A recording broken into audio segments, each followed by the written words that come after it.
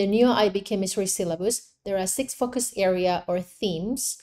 They are structure 1, 2, 3 and reactivity 1, 2, 3.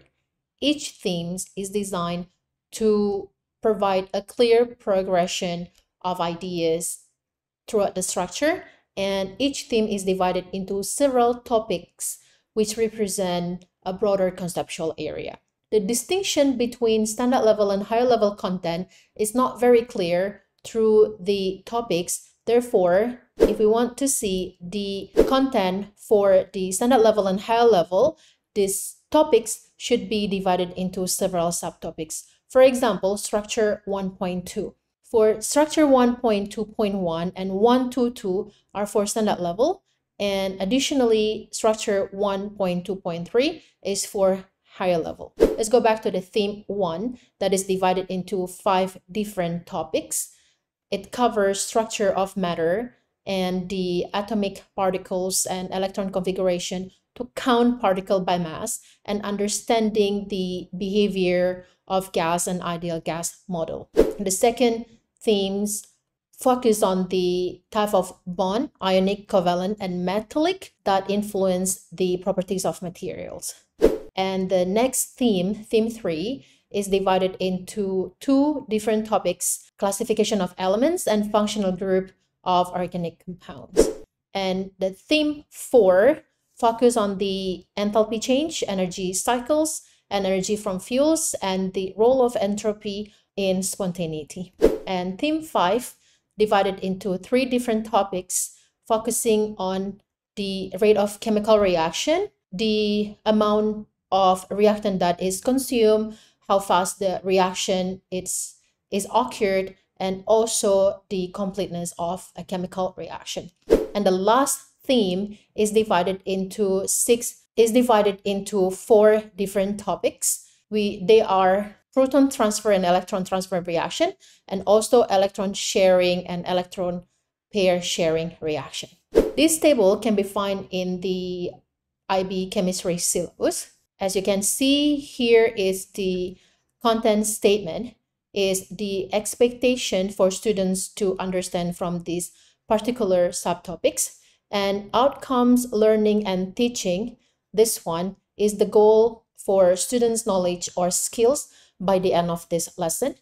And guidance on the coverage expected is the recommendation on content depth and linking questions.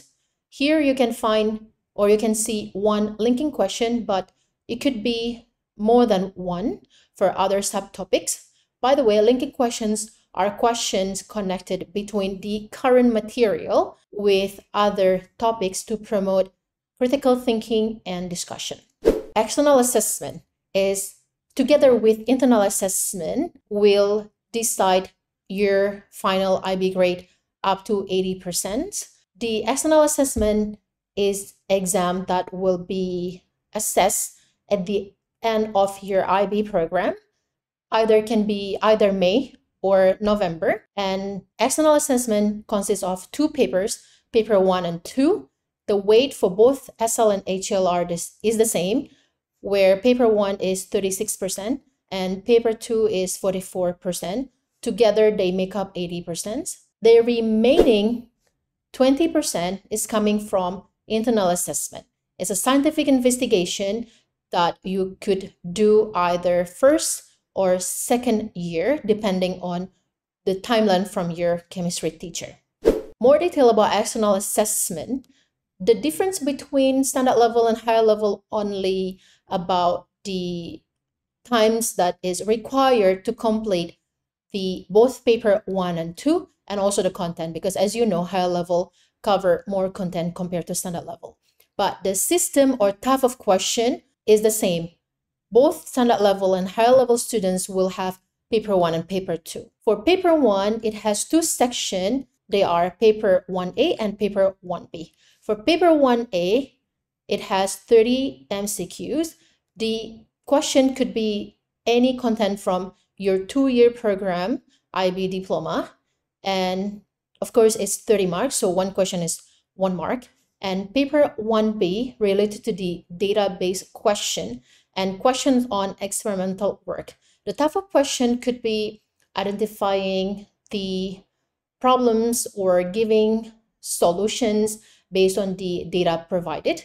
It could be also identifying the variables like control, independent, dependent, also could identify errors, also interpret data or diagram or chart.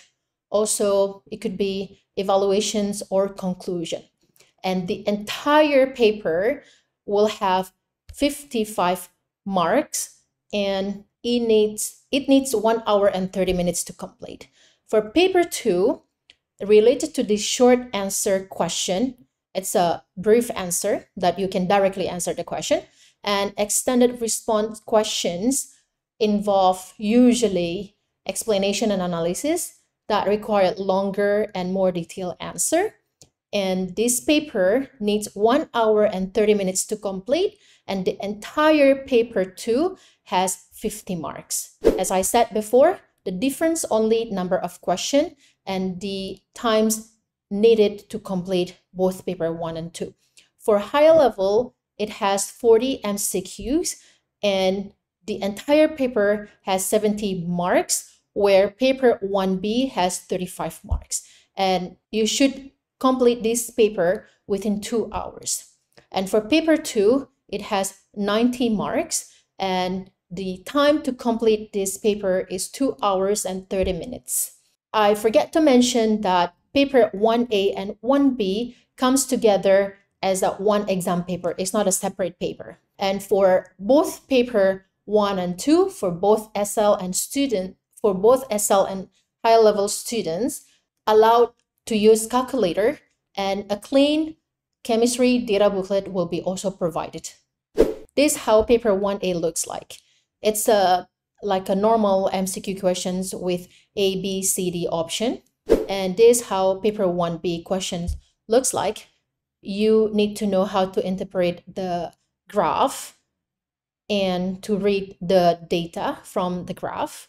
And another type of question is an experiment that familiar with you. Here you need to identify 2 control variables.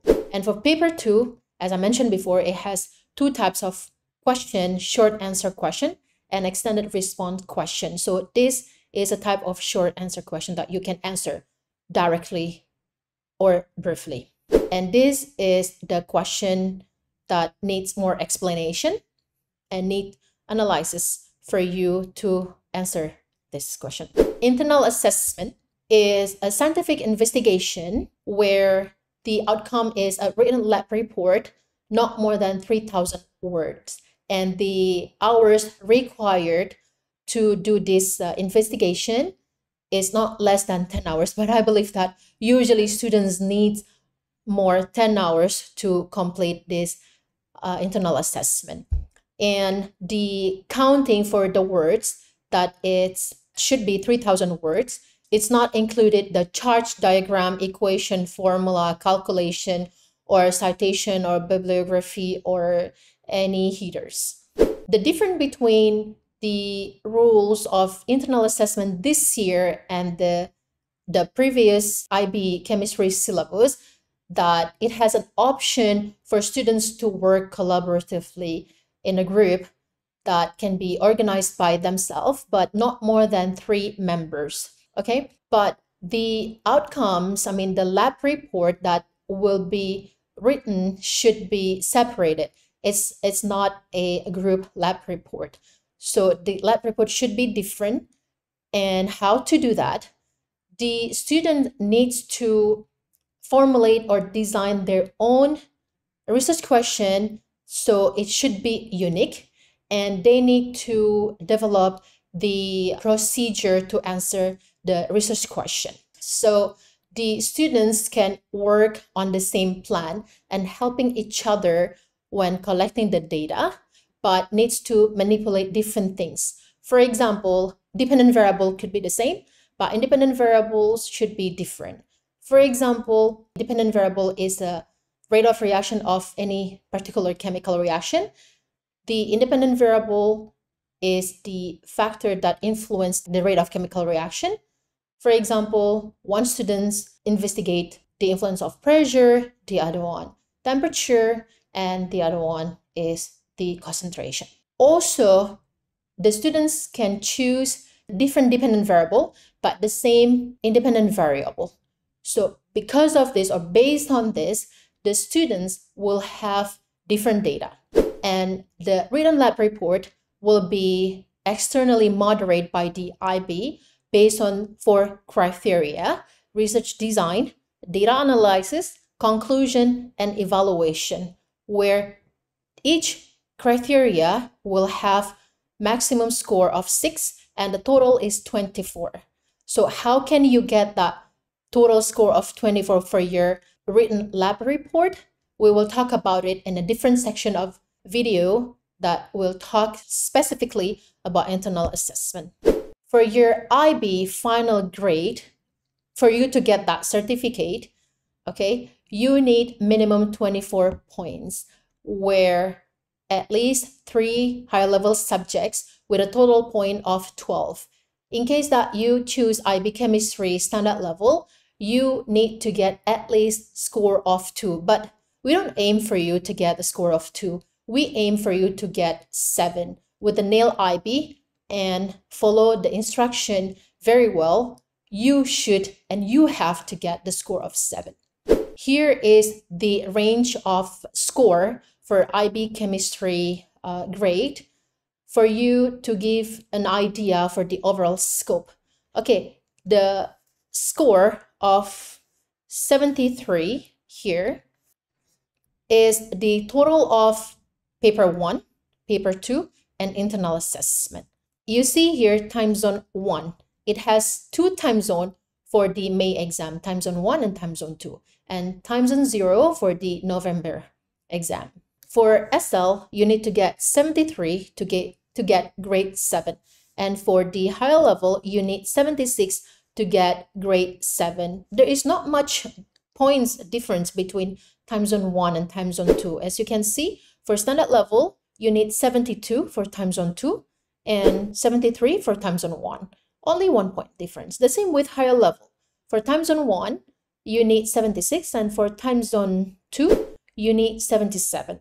And these boundaries or the score may vary from year to year, but the difference of points are not that much significant. It could be 1, 2, or 3 maximum.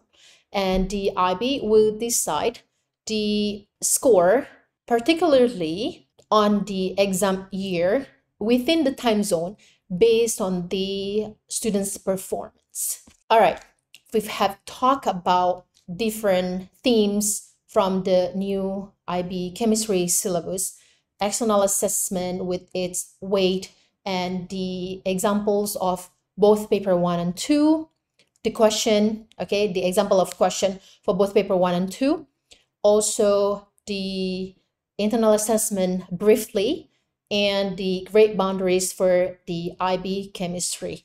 Okay, next video I'll be discussed about a roadmap for you to learn the subtopics. Remember, with the nail IB, you can achieve score of 7. See you in the next video.